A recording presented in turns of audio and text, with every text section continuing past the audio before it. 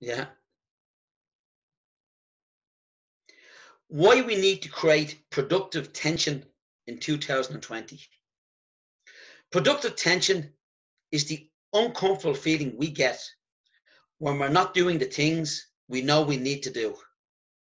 How do we create this productive tension? We put in place specific measurable goals that we review on a consistent basis.